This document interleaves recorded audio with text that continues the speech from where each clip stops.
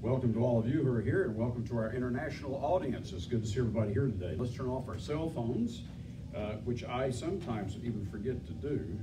Put it on vibrate or something so you can hear it, nobody else can.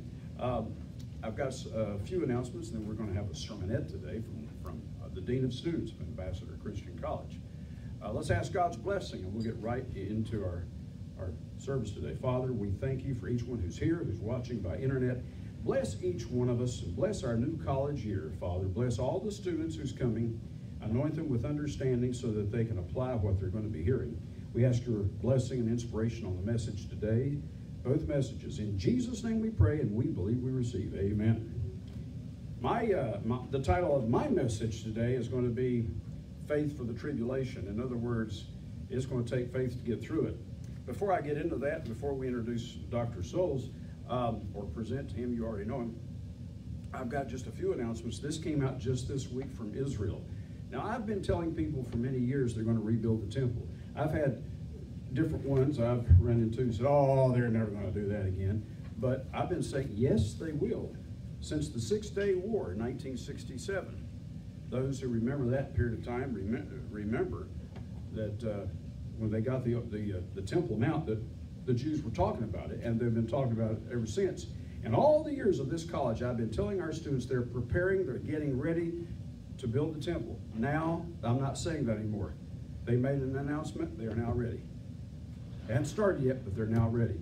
And they said, I think it was Hillel Weiss, I believe, the speaker for the Sanhedrin, he said the only thing now is we're waiting for the Israeli government to go ahead and let us do it. All right, this came out just Wednesday. Or maybe it came out Monday, and I didn't print it till Wednesday. I think it came out Monday. This is from Israel News.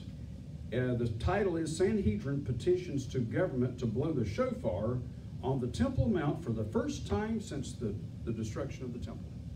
Now, that happened in the generation of the apostles. That's what happened then. The temple was destroyed in AD 70. And they have not blown the shofar on the Temple Mount since then. A petition is currently being considered by the Prime Minister, which, if accepted, will permit a Jew to blow the shofar on Rosh Hashanah. That's the Feast of Trumpets, which is coming up on the 19th of September. If they see the new moon in Jerusalem the night before, that means that the Feast of Trumpets, which is the fourth holy day of the year, and is the first day of the seventh month on the biblical calendar, it's a day that pictures the second coming of Christ. They'll be blowing the shofar possibly on that day. That's what they call Rosh Hashanah. The Bible calls it trumpets. It will mark the first time since the destruction of the temple that a Jew will be permitted to perform this powerful act on the holiest site in the world. According to Jewish law, I'm quoting now, it is forbidden to blow the shofar on the Sabbath except for on the Temple Mount. If they succeed, this will be the first time a shofar will be blown on the Temple Mount since the destruction of the temple 1950 years ago.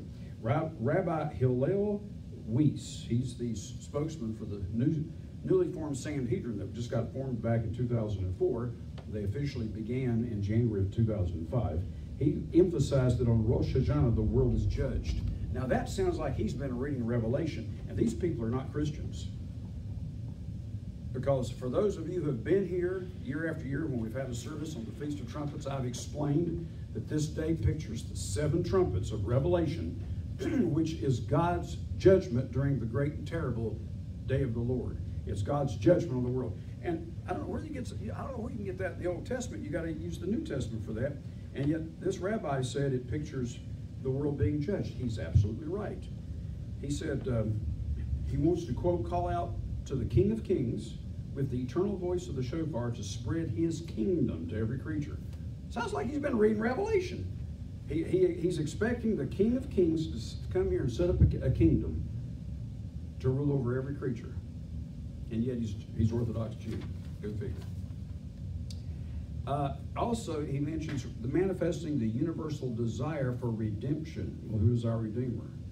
We are destined to do again in the end of days when the dead will be resurrected, the day of universal and true freedom. A lot of Jews don't believe in the resurrection of the dead. So I think Rabbi Hillel Weiss has been reading the book of Revelation. Now, they have 70 nations that are working together with them.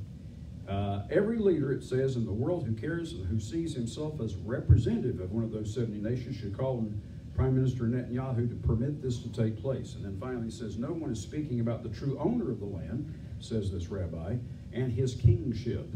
The true owner of the land is not Israel, it's the King of Kings. He's got that right. I just thought I'd share that with you. Any questions or comments?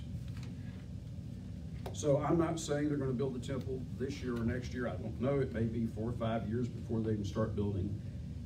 But next week I've got something else I want to share with you about the completion of the 6,000 years, unless God changes my message.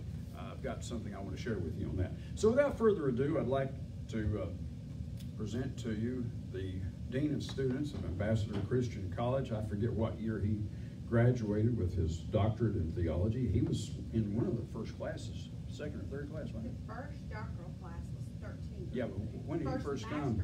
When the first day, he didn't come in the first day A class. No, he got his associates. Was it the second? Year. Yeah, I think he came the second year. Yeah, so he's been with us a long, long time, and do pray for our students who are coming. We're starting this Monday night, 7 o'clock sharp. For those of you who, and by the way, Craig Poplin's going to be a student here.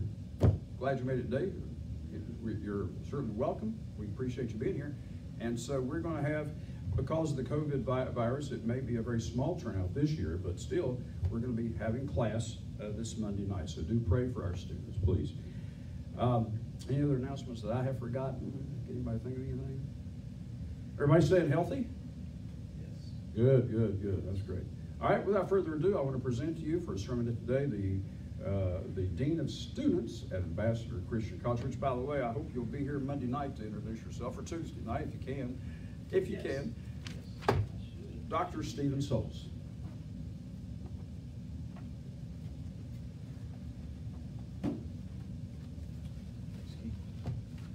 Amen. Thank you, Dr. Slough. Thank you, Dr. Slough. And before I get started or say anything, I want to thank Dr. Slough for his leadership and for the word he's been bringing. I've been following along at home the last few weeks or last few months, but Dr. Slough never lets us down when it comes to what he's bringing us. A word that is right now on time, right? It's an on time word right now because it puts the world together with the word, because we know the world has to line up with the world at some point. So, Dr. Slough, I just wanted to say that publicly, that you've continued to bless my spirit with this Bible study and with this ministry, and I just wanted to say that out loud, because we should acknowledge the prophet when we get that opportunity. So just wanted to say that. Welcome to all. It's been a while since I've been before you, but I thank God that He has kept us and kept you through what we've been going through. It has been a rocky road, but at the end of the day, we know God is still in charge, and God is still going to lead and protect us like He says in His Word. I don't really have I really came this morning to really just encourage, if I can, through the Word. So if you would, just turn with me to Psalms 27. Psalms 27. I just want to pull out a few scriptures this morning as we begin a new day, as we begin a new Sabbath, as we rest ourselves from a week's labor, and through all that you've been through this week. I don't know, but God knows. God knows exactly what you've been through, happy, sad, good or bad, and we just ask that you just lay it at His footstool so that He can minister to it and minister to you. Psalm 27. We're going to start it in verse 8. Verse 8 says, "When thou saidst, seek ye my face, my heart said unto thee, thy face, Lord, will I seek. Hide not thy face far from me." Verse 9, "Put not thy servant away in anger, thou hast been my help. Leave me not, neither forsake me, O God of my salvation. Verse 10, when my father and my mother forsake me, then the Lord will take me up.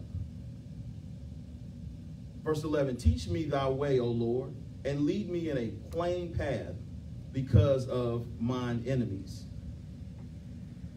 And then as we get to verse 14, it simply says, wait on the Lord. Be of good courage, and he shall strengthen thine heart. Wait, I say, on the Lord.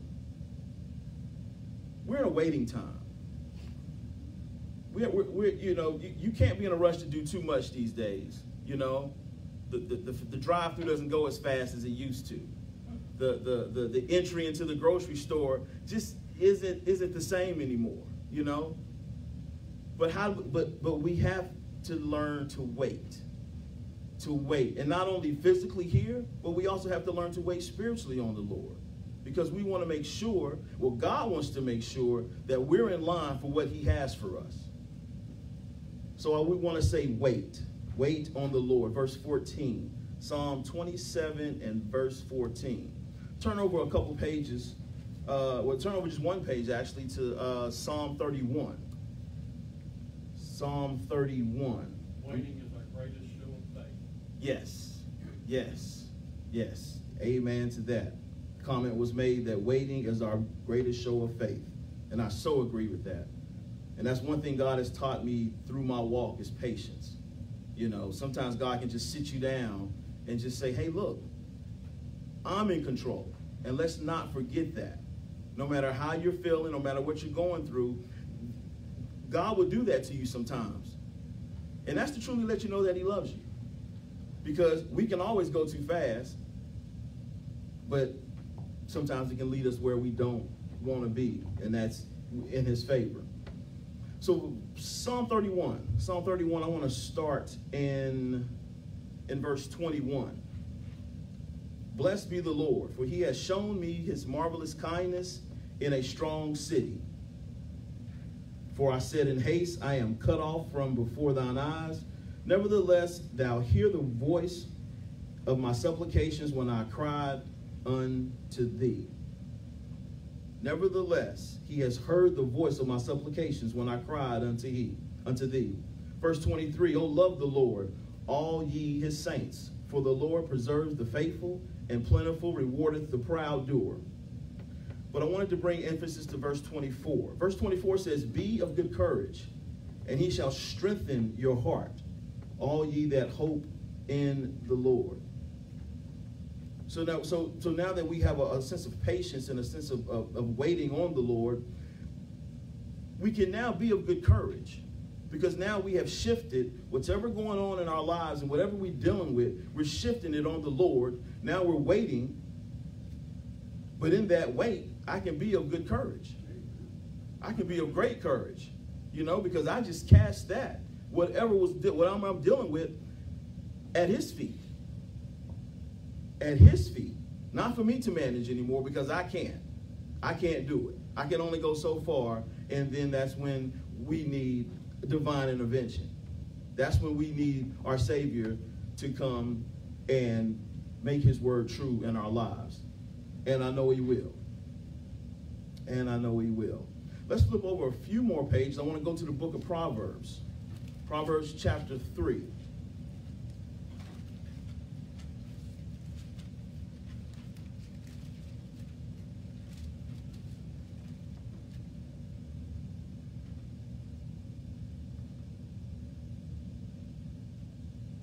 And I want us to start at verse 6. In all thy ways acknowledge him, and he shall direct thy paths. He shall direct thy path. I just wanted to pull out that verse, the verse before it. I should have read it with it as well. Verse 5, trust in the Lord with all thine heart, and lean not unto thine own understanding. So now we're waiting, we're encouraged, and now we're trusting. Now we're trusting. Our encouragement is built up our trust, which is building up our faith, and now we're being built up. You know, one reason why we come to Sabbath service is to get built up, to hear a perspective, to hear a word from the Lord, so that our souls can benefit and that we can go out and share that with others. So in all thy ways, we want to acknowledge him, and he shall direct our paths. I'm going to go back, as I sum up here, I'm going to go back in the Psalms. I want to go to Psalm 34. Psalm 34, and I will take my seat.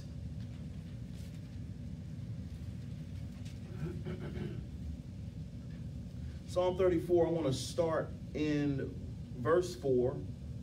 Verse 4 says, I sought the Lord, and he heard me and delivered me from all of my fears. He delivered me from all of my fears. Verse 7, the angel of the Lord encamped around me, around about them that fear him, and delivered them. Verse 8, O taste and see that the Lord is good. Blessed is the man that trusts in the Lord. So what we've done is we've waited, we've built our patience, we've built our confidence, and now we have come to where we have full trust in the Lord. Full trust in the Lord. So I want to leave you with those words. Let it build in you. Let it build in you. Lay it at his feet. Continue to be encouraged and fully trust in the Lord. For he is your Savior, and he will do what you need done in your life according to his will for your life. Amen? Amen. Be blessed. I am grateful once again to be in front of you. To our listening audience, we thank God for your presence today, morning, afternoon, evening, wherever you may be. And we pray that you stay encouraged by these messages and this Bible study and stay connected to the ministry as well as to the Ambassador Christian College. Amen? Amen. Amen. Thank you.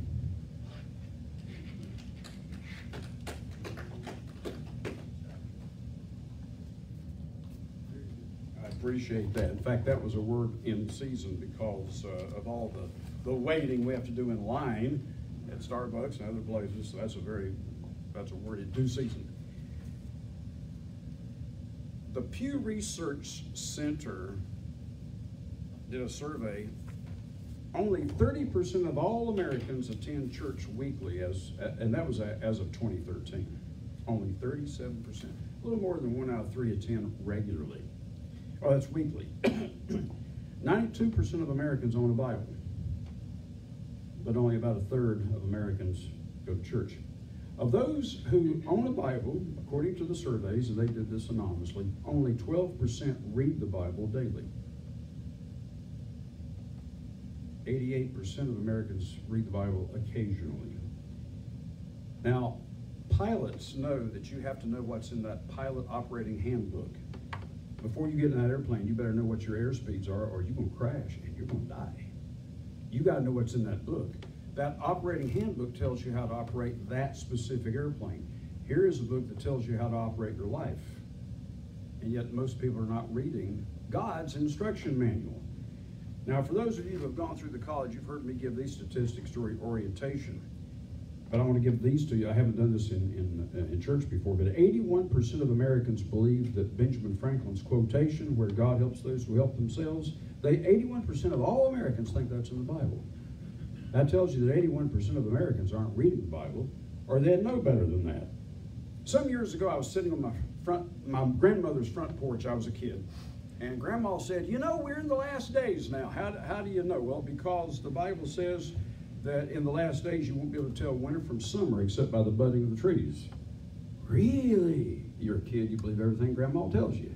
Now, we all have grandmas. We've had them and we love them, and I wouldn't dare speak against anybody's grandma, not even my own. So, you know, Grandma tells you it's true. So I went home and told my daddy. Now, my daddy didn't know much about church, but he'd read the Bible through 3 times. And I said, guess what, Daddy? Grandma said we must be in the last days because you can't tell winter from summer except by the budding of the trees. He looked at me, and I've never forgotten. He got angry. He said, that's not in the Bible. Just like that. I never forgot that. Maybe it's because of his emotions that I remember that event so well. But Grandma said it was. He said, no. He said, I've read the Bible through 3 times. I'm telling you it's not there. If a person would just read the Bible, they would know a lot of these things are not in the Bible that people say are in there. Well, you say, but Americans don't go to church. I mean, 2/3 of them don't go to church. So what's surprising that 81% of Americans think that's in the Bible? Then they did a study of just evangelical, church-going, born-again Christians, people who claim to be born again. And they surveyed them, and 80% of them thought that quote was in the Bible. So of all those who claim to be born-again Christians, 80% are not studying the Bible and are hardly even reading it.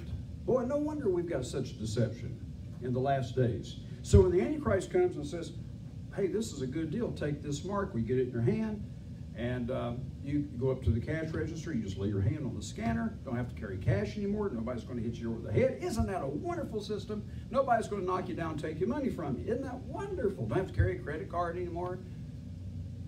Won't that be great? And people are so deceived, they'll say, well, yeah. There'll be a few Christians who will say, no, don't do that. The Bible says don't take that mark. Oh, that's that old Bible. You can't believe anything that says. And even 80% of born-again Christians are not reading the Bible. Now, last week, I talked about speaking out your faith. And today, I want to piggyback on what I talked about last week. I'm going to add some more to it because what I talked about was so important. For those of you who didn't hear that, go back. It's archived. Is it on Facebook? Is that how they find it? Facebook, yeah. Last week's not on YouTube yet. It's not on YouTube yet, but you can find it on Facebook. Be sure to hear that because it's going to tell you how to get through the tribulation. And today I want to add to that. Now, my scripture that I'm going to give you is Hebrews 13. Before I turn there, though, and read it to you, I want to mention that we were told last week, we read through the scripture in Isaiah 59, verse 21. I'm giving you the references, and you can write them down, where God said, I put my words in your mouth. Now, the reason they're in your mouth is because you're talking to them. God expects you to speak his words. And then Ephesians 5:1 says, be followers of God as dear children. The word follower is not the best translation. The Greek literally says, be imitators of God. Well, how do I imitate God? I've never seen God physically. I don't know how he combs his hair. I don't know how he walks.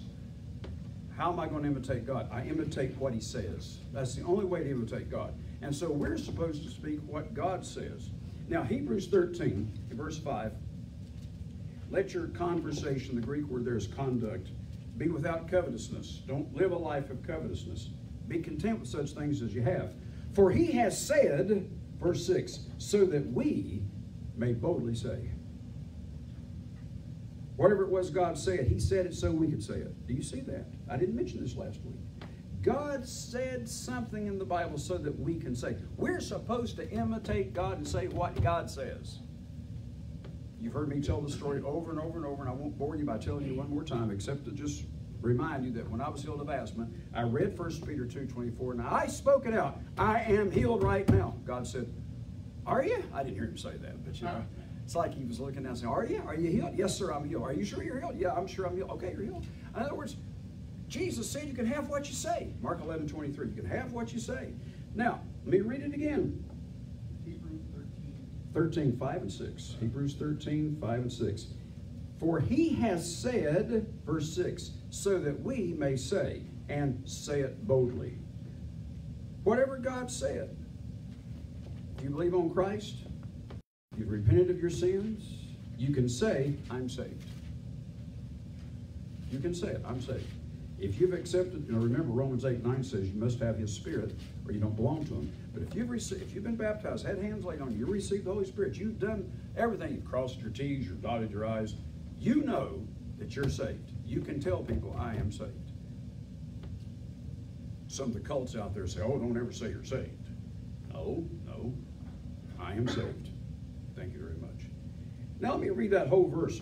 For he has said, I will never leave you nor forsake you, so that we may boldly say, the Lord is my helper. I won't fear what man shall do to me. See, that's not quoting necessarily verse 5, but based on verse 5, you now can boldly say, okay, well then, if he won't leave me or forsake me, then he's my helper. And I'm not going to be afraid of what men will do to me. Just not going to worry about it. Deuteronomy 31, I'm going to go through these scriptures pretty quickly. Deuteronomy 31 got a number of Old Testament scriptures to give you on this. But Jesus said live by every word of God. So let's live by this. Deuteronomy 31 and verses 6 and 8. 31:6. Be strong and of a good courage. Now, this is where Paul got this scripture from, so I want to show you. And he paraphrased it, and you can too. Be strong and of a good courage. That goes right along with our sermonette today. Fear not, nor be afraid of them, for the Lord your God, he is that does go with you. He will not fail you, nor forsake you. Paul said, since he said that, I can boldly say, God is my helper. God is going to take care of me. You can boldly say that, because if he's not going to leave you, it's kind of like if you're out swimming and there's a lifeguard standing just a few feet away on the bank, and you're out there swimming, and if you have a problem, you can call him. He's right there with you. Now, if the lifeguard says, hey, I'm going to run down to the store, I'll be back in about 30 minutes, you better get out of the water. You don't know how to swim. But as long as he's with you, you don't have to be afraid. And that's how it is. Jesus said, I will never leave you nor forsake you. Now, verse 8 says, and the Lord, he it is that does go before you. He will be with you. He will not fail you, neither forsake you. Therefore, fear not, neither be dismayed. Don't fear. What about the COVID virus? God is with me. He's not going to forsake me. Therefore, he's my helper. Why don't you just say, hey, I'm not going to get this disease. I've asked God to protect me. Now, I'm doing my part. I'm taking my vitamins, drinking my green tea every day. It's good for your immune system. But you can still say, I'm not going to get this disease. And mean it. You can boldly say, because Christ is with me. Fear not, nor be afraid. I want to go to Psalm 118 and verse 6. If you're taking notes, I'm giving you the references. If you want to turn to it, feel free to turn to it. But also, I want you can write these down and make a good Bible study for this afternoon. 118 verse 6. The Lord is on my side, I will not fear. What can man do to me? That's just one verse. If God is on my side, what can man do? That reminds me of Romans 8:31, where he says, if God be for us, who can be against us? Now, you've already heard Psalm 27 today in the sermonette, but guess what? You're going to get to hear it again. Psalm 27, verse 1, the Lord is my light and my salvation. Whom shall I fear? The Lord is the strength of my life. Of whom shall I be afraid? But now you have to remember, Jesus said, what you say comes to pass. We need to be saying what God said. He has said so that we may boldly say. He said something so we can say it. What are we to say? Well, let's see. God said such and such. Therefore, I can say, I'll never get a job. I can't make ends meet. I'm probably going to starve to death. Wait a minute. Where did he say that? God has said so that I can say, I'm probably going to get this virus and die next week. People have died within a week. Don't say that. What did God say? Psalm 103, verse 3, he heals all your diseases. Even you get it, he's going to heal you. And you can say, God is healing me. By his stripes I was healed. Start saying what God said. What's this got to do with the tribulation? When the great tribulation comes, how are you going to get through it? And even before the great tribulation, we're already having some affliction now, aren't we? Remember in Mark 13 where it says there will be affliction such as was not from the beginning. Matthew says tribulation, but in the Greek it's the same word. The word affliction is the same word as tribulation. We're going to go through tribulation or affliction even before the great tribulation comes. How will you get through it? People are afraid of things that don't even ever happen to begin with. Exactly. A lot of the things we're afraid of never happens. Now Jesus said, I'm going to turn to 1 Samuel. This is a strange place to go. But 1 Samuel chapter 3 and verse 19. You might say, wait, no, way back in 1 Samuel. Jesus said, if you believe that what you say comes to pass, you could tell a mountain to move and it'll move. Joshua believed that what he said would come to pass, and he told the sun to stand still. How about that? 1 Samuel 3:19, Samuel grew and the Lord was with him and did let none of his words fall to the ground. Whatever he said came to pass. You know why? Samuel was a prophet. He believed that what he said would come to pass. Chapter 9 of 1 Samuel and verse 6. Remember, Saul was out looking for the donkeys. And he said unto him, behold, now there is in the city a man of God, and he's an honorable man. All that he says comes surely to pass. Let us go there, peradventure, perhaps he can show us the way we should go. Everything he says comes to pass. Is that the way it is with you? Now, Jesus said, if you believe something, and then you speak it, it will come to pass. He said, whatsoever you say, good or bad. Remember 2 Corinthians 4, I think I read that a week or 2 weeks ago. We believe, therefore we speak. That's what most people do. They really believe they're going to get cancer, and they speak it. Well, why do you believe that? Well, everybody in my family. Well, maybe you'll be the exception. Why don't you believe God? Well, everybody in my family dies by the time they're 60. Well, you don't have to die when you're 60. You don't have to. Or whatever it might be. Now, I want to go to another scripture here in the Old Testament, Jeremiah chapter 23.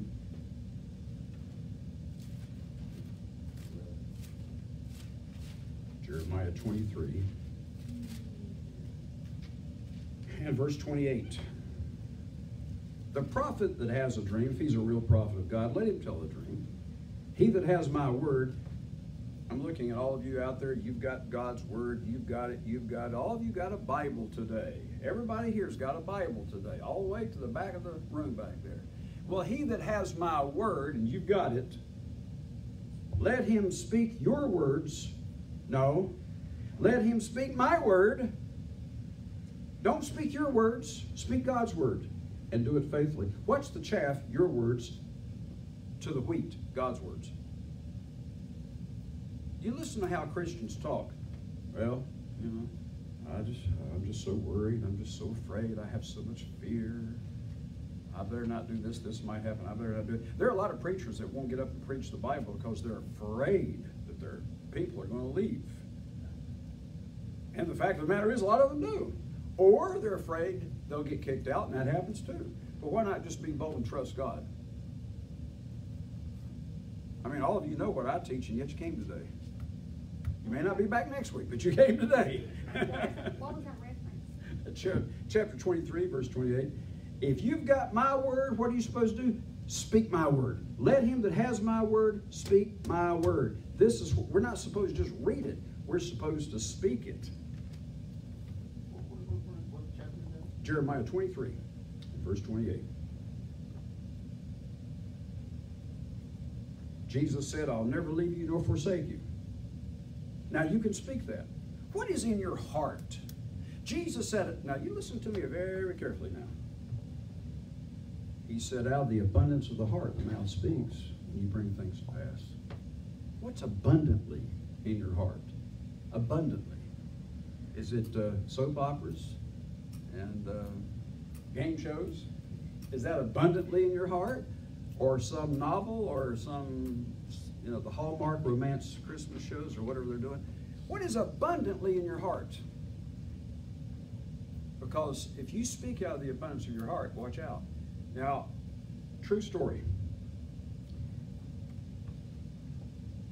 They got these black boxes on airplanes.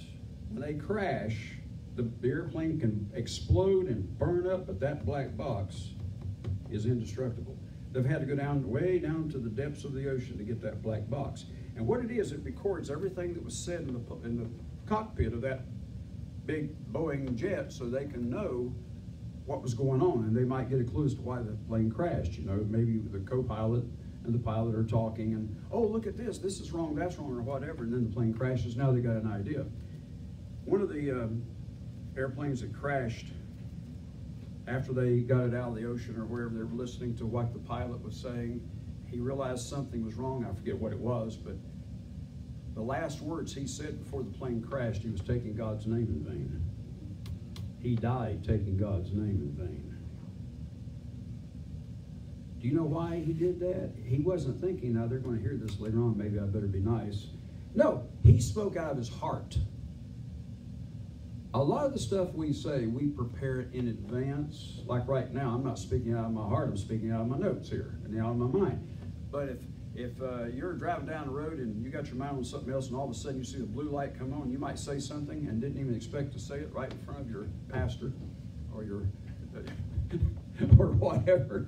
I mean, you could have Billy Graham in the front seat, and all of a sudden you get scared and you'll speak right out of your heart. Something you didn't prepare to say. I was thinking you were going to say he was praying for all the souls on the plane before it crashed. Yeah, if he'd have thought about it, but instead he just hollered out what was in his heart. And cursing was in his heart. Some years ago, I was moving from Texas, where I'd lived for quite a number of years, and I was moving back to North Carolina, and I had that car packed all the way up to the ceiling. And it was a hot day in Mississippi. That's where I was on Interstate 20. It was the 30th of June. Now get that in mind, way down in South Mississippi, and it's hot down there. I'm driving. Of course, I had the air conditioning on. But for some reason, my air conditioner decided not to work anymore on that very hot day. So I had to roll the windows down. Now my car is packed. Well, I heard a noise back there, and I looked back there. I'm driving on the interstate, and that bag was just about to blow out that back window because I had to roll it down. So I should have pulled over on the side of the road, but instead I said, well, nothing, I'm on the interstate, not that much traffic. So I went back there, and I'm rolling down that window, rolling it up so that the bag won't blow out of the car. And I looked ahead, and there was a great big curve, which I didn't know. And I overcorrected for the curve and turned the car over. I went right into the medium. If it was a typical medium, I wouldn't have had any problems. This was a sharp incline, and the car rolled. I counted 5 times. Now, when that happened, I didn't know if I was going to die or not. The actual thought came to me, you may crash and die. That car could explode. Well, anything could happen. And, we're told in John 16:23, in that day after his resurrection, you shall ask me nothing. Whatever you ask the Father in my name, he'll give you. I didn't have time to say, our Father, which art in heaven, hallowed be thy name. I didn't have time for that. You know what came out of my heart? Jesus! Boom! Like that, landed right on my wheels. Didn't bleed. The windshield burst into 1,000 pieces and went 30 feet from me. That's where they found my glasses, 30 feet away. I didn't get scratched. Had you been riding the car, you would have been killed. Because in the passenger seat, when I turned that car over, the roof was caved in the passenger seat. In the back seat, the roof was caved in. There was only one place where it wasn't caved in, right over my head. Wasn't that better than taking God's name in vain? What is abundantly in your heart? What just comes out of your heart in a moment of crisis? Is it cursing or is it Jesus? What's in your heart? The only way that Jesus is going to come out of your heart, out of your mouth, is if you put him in your heart. Now, I'm not trying to sound religious or trying to sound sentimental. A lot of people get turned off. They think, oh, you're being sentimental. Listen, let me tell you something. When you get married, you want that person to love you, not just with their mind. Am I right, guys? With their heart. Do any of you husbands disagree with that? None of you disagree. All right, how about you wives? Do you want your husband to love you with his heart? Okay, you understand? So the Bible gives the analogy that the church is like a bride, and Jesus wants us to love him. He's told us this in Matthew 22. Love God with all your heart, all your soul, and all your mind, all your strength, everybody, everything about you. Love him with your arms and your feet, and your legs and your head and your mind, your heart. Love him totally. And if you have him abundantly in your heart, when you're in a crisis situation, you won't even think. See, I wasn't supposed to pray to Jesus. I was supposed to pray to the Father. I just hollered. I didn't have time. I'm rolling. God took care of me. Now, he allowed the accident to occur, but I didn't bleed. I didn't have a broken bone. I had a few little nicks here, and that's all I had. Had a whiplash, but outside of that, I was fine. So what was the lesson? The lesson was that even though God allows you to go through affliction, he's still there with you, and he will protect you in affliction. Affliction is coming on this nation. Tribulation is coming on the world, but God's going to be with us. You may go through the field right there. Yeah. And I didn't, that was before anybody had a cell phone. And 10 minutes later, here comes a wrecker by, without having to call him, took my car and didn't charge me anything, kept my car as a piece of junk. I mean, everything worked out fine. Everything worked out great. God was there. I mean, 10 minutes later, here comes a wrecker. Sees the accident. I think there was another lesson too. What's that? Don't lean back.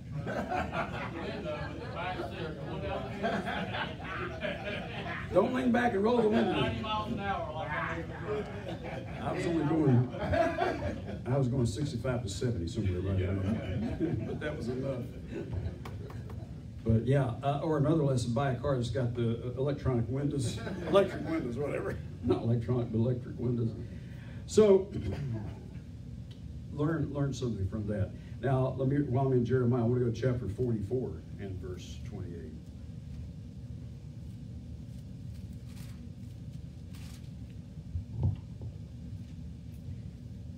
Jeremiah 44:28, yet a small number that escape the sword shall return out of the land of Egypt into the land of Judah. And in other words, God says, this is what's going to happen. I'm speaking it.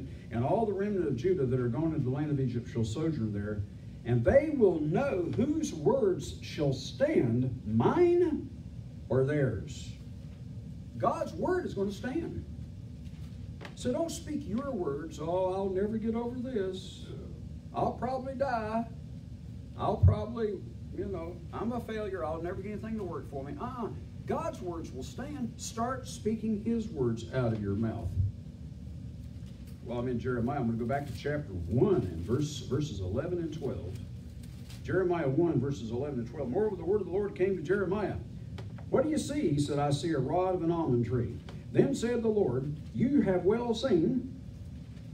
That rod represented apparently authority. He said, for I will hasten my word to perform it. God will not necessarily perform your words, and thank God he doesn't. But he will perform his words. Because you say, I'll probably die, I'll probably get sick, this will happen, that'll happen, my house will probably go into foreclosure. All these horrible things, don't say those things. God said, I'll hasten my word to perform it. Why don't you put God's word in your mouth? If you're doing what the Philippians did, they were tithing and giving to support Paul's ministry. If your heart is in God's work, you're tithing and giving, you can if you're like the Corinthians. They didn't support his ministry. But Paul told the Philippians, because you have done this, therefore, my God will supply all your needs. And if you know you're doing that, you can stand boldly and say, God will supply all my needs. How do you know? I'm a tither. I'm a giver. Remember those 3 steps I gave you? Tithe, give offerings to the work of God, and then go take care of the poor. You do those 3 steps in that order, and you can boldly say, God's going to take care of me. God's going to meet my needs. And he will. God will meet your needs. Any questions at this point? God will hasten his word to perform it. Isaiah chapter 55. What were those 3 things again? Tithe. Number 1, based on Malachi 3, tithe, the 10th is God's. The offering is your money, but God said you've not robbed me just in tithes, you've robbed me in tithes, and you've robbed me in offerings too. So after we pay, let's say you make $100, the $10 that automatically goes to God's work. The offering is up to you. You may give $2 or $3, you may give $10. You may double it and give 10. But that's the offering you give to God. Then number 3, so tithing number 1, offering number 2. Number 3, give to the poor. Feed the hungry. Clothe the naked. That doesn't mean when you see a guy down at Walmart like I did yesterday with the sign out that you should just give money to people on the highway, because we don't know whether they're sincere or not. Isaiah 58 says, draw out your soul to the hungry. You go find them. That way you know they're legitimate. They're not a scam. Isaiah 55, have you found that yet? Here's what it says. Find it here real quickly. Verse 11. So shall my word be that goes forth out of my mouth. It shall not return to me void. But my word, will accomplish that which I please. My word, will prosper in the thing whereto I sent it. God said, let the earth bring forth, and it did. Let the waters bring forth, and they did. Let the light be, and it was. God said, let this be, let that be. My word is going to work. My word will accomplish it. How did God make things? He made it with his word. God made things with his words. He spoke them into existence. Jesus said, now you can do that too. 2 more verses of the Old Testament. Ezekiel 13. Next book over after Lamentations. Ezekiel 13 and verse 7. Have you not seen a vain vision, and you've spoken a lying divination? Whereas you say, the Lord saith, albeit I have not spoken. Don't go around saying, God said that he helps those who help themselves. Or really quote me the chapter and verse on that so I can look it up. That's a trivial thing, I know, but still, we want to say what God says, which requires you to study to show yourself approved unto God, a workman that needs not to be ashamed, rightly dividing the word of truth. God said, you say things that I didn't say. Chapter 22 and verse 28. Ezekiel 22 and verse 28.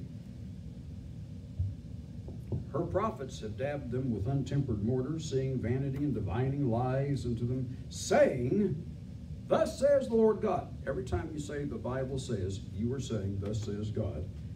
When the Lord has not spoken, find out what God said, and then just believe that. You say, well, that's just Old Testament. Well, let's go to the New Testament then. Philippians chapter 1. Galatians, Ephesians, and then Philippians chapter 1 and verse 14. This is what the Apostle Paul wrote now. Verse 14. Many of the brethren in the Lord, waxing confident, are much more bold to speak the word without fear. What word? Their words or God's? It's God's words. They're more bold to speak the word. And that's what we want to do. We want to speak God's words. You know, I won't turn there, but in Joshua 1:8, it says we're to meditate in God's word day and night.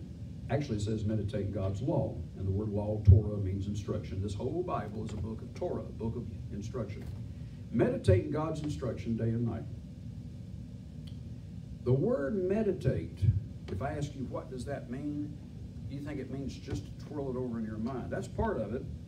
But the Hebrew word, and I can't pronounce it, it's number 1897 in Strong's Lexicon, but here's what it means. It means to mutter.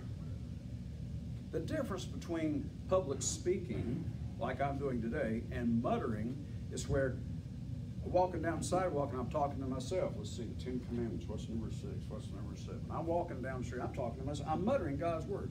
I'm saying it, I'm speaking it. One of the ways you learn something is by you speak it out. If you want to memorize a poem, you say it out loud. Or if you want to memorize scripture, I don't. I just learn it. That's better for me. But some people will take a passage and just memorize it. But how are you going to learn it or memorize it? You speak it. You speak it. You say it over and over. We did that in French class. We didn't even know what we were saying. She'd get up and say something. We'd say it after her. Didn't even know what we were saying. Then after we learned how to say it, then she'd tell us what we were saying. You know, come on, tally-boo. We had to say that over and over. So after a while, you get in the habit of saying those words. Well, and then you remember them. We're told here, they're bold to speak the word. Are you bold to speak God's word? Now, 1 Peter chapter 4. So this word, meditating God's law, it means to mutter. Start speaking God's word. One of the ways I learned the 10 Commandments, I never memorized them. When I'd go to work in the morning, I had my Bible laying here on the seat, and I'd read it at stoplights. You know, I'm meditating the word day and night. Get up in the morning, don't have time to read it before I go to work, so I'd just have it on the seat there and read it. One day I left the window down, and Deuteronomy got wet. Yes, sir. I just want to make a comment about that. Today, my grandson repeated it forward, backwards, and asked him any number. Wow. And he could get it. That's good. How old is he? 7. He's 7 years old. Wow. For those of you who didn't hear that over the internet, his grandson's 7 years old and can quote the 10 Commandments forwards and backwards, and some of you who are 70 can't. That's a shame. That's good. I'm glad. That's good to hear that. Here's what 1 Peter 4 says. Now, when you see the word oracle, the reason the translators translated oracle is because they were using a Greek word that later carried the connotation of a divine inspired statement. An inspired statement. If, verse 11, 1 Peter 4:11, if any man speak, let him speak as the oracles of God. If any man minister, let him do as the ability that God gives, etc. If you're going to speak, you need to speak according to the oracles of God. So when you hear somebody say, this will never work, I can't make it. Wait a minute, the word says, I can do all things through Christ who strengthens me. Well, how are you going to get through this horrible problem? I can do all things. Yeah, but it's not possible. Well, Matthew 19:26 says all things are possible with God. My mother, I told my mother that one time. She said, yeah, but you're not God. And then I quoted Mark 9:23. All things are possible to him that believes. I'm a believer. So I had her on that. She didn't know how to come back. Start quoting what God says. Quote what God says. And you know, faith cometh by hearing, and hearing by the word. The term translated word there is not logos. It's not talking about the written word. Does anybody know what the Greek word there is? Those of you who went through Greek class, y'all know what it is. It's been a while. It's been a while. No, that's not the word. It's been a while for my feeble memory. The term there that's translated word is rhema, and it means one thing: spoken word. Faith doesn't just come by reading it, it comes by speaking it. If I want to be healed, I don't just read over and over and over and over and over and over the promises of God. I read them, now I'm going to speak them out. By his stripes I am healed. See what I'm doing? Because faith comes by hearing. You can't hear until you speak. Speak, yeah. Didn't say faith comes by reading. Faith comes by hearing. The rhema, the spoken word. Does that make sense? The Bible's meant to be read, but it's also meant to be spoken. It's spoken, yeah. Meditate or speaking his word day and night. So you can get a certain amount of faith of coming and listening to me, but you hear me once a week. What you ought to be doing 7 days a week is you ought to be hearing your own voice speaking God's word. I'm healed. The devil says, no, you're not. The Bible says I'm healed. Thank God I'm healed. You speak God's word and you'll start to see the miraculous. And that's what we're going to need to get through the Great Tribulation. We're going to need the miraculous. 2 Timothy 4, are preachers exempt from this? Well, 2 Timothy 4. I wish I could preach all or address all the preachers in America and tell them what this says. Paul is writing to an evangelist. 2 Timothy 4:2. He's writing to an evangelist, and here's what he tells him. Preach the word. Be instant. Be diligent. In season. Out of season. Well, it's just not time. I've heard this over and over from preachers. It's not time yet. It's just not. They're not ready. They're not ready yet. Well, why don't you get them ready? Why don't you get them ready? I had a graduate of this school, got ordained as a pastor. And I don't want to identify him, so I won't say too much, but anyway, his church was doing what he knew was wrong. I said, well, why are you doing that? He was participating. He said, well, they haven't learned that yet. Well, what are you there for? You're supposed to be teaching them. Don't participate in it. You want to teach them. So preach the word. Well, you know, it's not the time. It's not the season. No, in season, out of season. Reprove them, rebuke, exhort with all long suffering and doctrine, because the time will come when they won't endure sound doctrine. So it's time for the preachers to get busy and do that. Now, I want to share with you just a couple more scriptures. Matthew 12:33 through 34 says that you've got to be careful what you're saying, because you're going to be held accountable for the idle words you speak. I'm just about through here, but I want to read you just about 3 more scriptures. Matthew 12:33. The tree is known by his fruit. Verse 34, for out of the abundance of the heart the mouth speaks.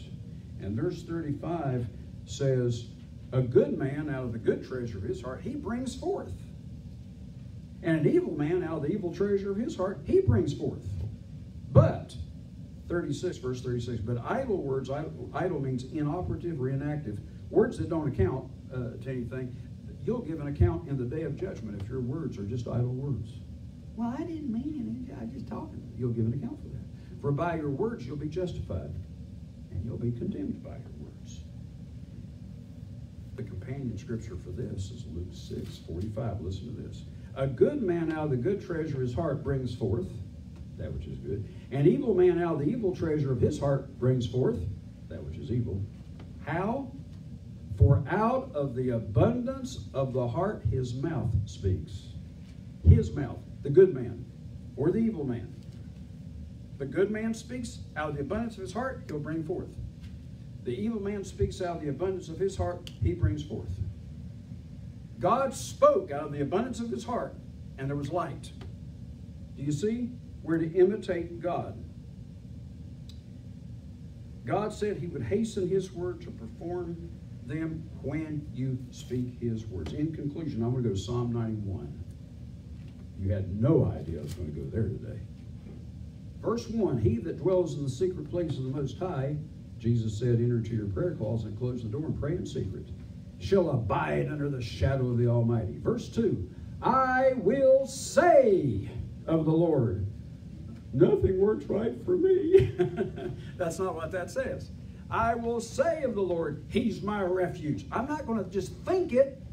I'm concluding with this now, with this chapter here. I'm not just going to read about it or think about it. I'm going to say he's my refuge and my fortress. In him will I trust. Surely he will deliver me from the snare of the fowler and from the noisome pestilence.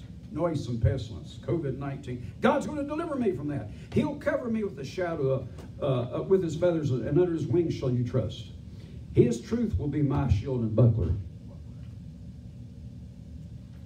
You shall not be afraid. Personalize it. I will not be afraid. See, what did we read in our first scripture, Hebrews 13? He has said so that we may boldly say, he has said, I will not be afraid for the terror by night. That's what he said. Actually, I'm reading it. Thou shalt not be afraid for the terror by night. So he said it. Now I can boldly say, I will not be afraid. Now this is going to mean something to you when the tribulation comes. And folks, it could be here in the next few years because they're getting ready to build the temple. You won't be afraid for the pestilence that walks in darkness or the destruction that wastes at noonday. Verse 7, 1,000 will fall at your side, God said, so I can boldly say, 1,000 will fall at my side. And 10,000 at your right hand, so I can boldly say, 10,000 people may die at my right hand. But God said, but it shall not come nigh thee. So I can boldly say, it won't come near me. Do you understand? Amen. You're not being arrogant. You're not being prideful. You're just taking God at his word. He said this. Didn't he say this? Well, then you can boldly say it. He said, only, verse 8, only with your eyes shalt thou behold and see the reward of the wicked. So I can boldly say it's not going to touch me. Only I'll see it on television. I'll see it with my eyes, but it ain't going to touch me. That's not arrogance. That's not pride. That's humility. Believing what God said. Believe what he said. Now this is what God says to me. And he says it to you. Because you have made the Lord, who is my refuge, even the Most High, your habitation. I'm living in him. Christ said, you're in me and I'm in you. There shall no evil befall you, neither shall any plague come near your dwelling. Won't even come near your house. You can boldly say that. He'll give his angels charge over you to keep you in all your ways. Can you boldly say that? Remember I told you last week about the guy that fell out of an airplane? Yeah. It's impossible to survive that. But God sent his angels. He fell in a tree outside of a hospital, and they saw him when he hit the tree. Took him inside of the emergency room. He lived to tell about it. Yes, sir. And I was going to ask you, because you mentioned something about the pilot's book at the first of the sermon here today. Is that in the book? When all else fails, jump out of the plane? No, they don't tell you to do that. They don't tell you what to do if the airplane catches on fire up there. Somebody should add the words, repeat the following, our Father which art in heaven. And I'd be praying all the way down, but I'd be quoting this. I would be boldly saying, Lord, put your angels round about me, lest I dash my foot against the stone. I'm traveling at 120 miles per hour straight down without a parachute. I'd be praying this. And not only praying it, but believing it. He'll give his angels charge over me. Personalize it. No evil will befall me, neither shall any plague come near my house. For he shall give his angels charge over you to keep you in all your ways. They shall bear you up in their hands, lest you dash your foot against a stone. You'll tread upon the lion and the adder, serpents. The young lion and the dragon you'll trample under feet. Now here's what God says, and I'm going to conclude with this. Because he, that's you, has set his love upon me, therefore will I deliver him. Is Jesus in your heart? Have you abundantly accepted him? I mean, do you really love Jesus? Do you just love the doctrine? Do you just love going to church? Or do you really love Jesus? Because he set his love upon me, therefore will I deliver him in trials and testing and the pestilence and the destruction that wastes at noonday. Because he's known my name, I'll set him on high. He shall call upon me, and I will answer him. I will be with him. Jesus said, I'll never leave you nor forsake you. I will be with him in trouble. Trouble's coming, folks. I want Jesus to be with me and you. I will be with him in trouble. I will deliver him, and listen to this, and honor him. You know, Daniel was a captive. When they went to Babylon, that's all he was a captive in chains. And God honored him because of his obedience to God. He ended up being prime minister of Babylon. Go figure. Last verse. With long life will I satisfy him and show him my salvation. I'm going to live a long, long time. I hope to live till Jesus actually returns. But if he doesn't come back, I'm going to live to be at least 100. I got a long time yet to go. I was going to shoot for 120. Well, I'll think about that.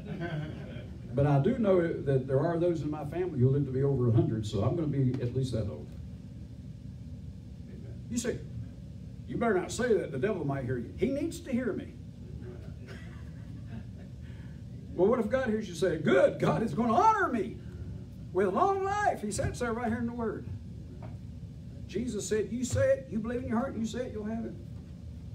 How many of you want to live to be 100? Well, then start saying it. Some of you don't want to be. Okay, but think about it. Think about it. And you say, but I got this dread disease. It doesn't matter. God can heal that. He will if you'll believe him for it. Any questions or comments? Did you get anything out of this today? Give us like a 10, 15 second delay on We have a delay on that. We'll give it about 10 or 15 seconds, and then we'll close up. Good to see everybody here today.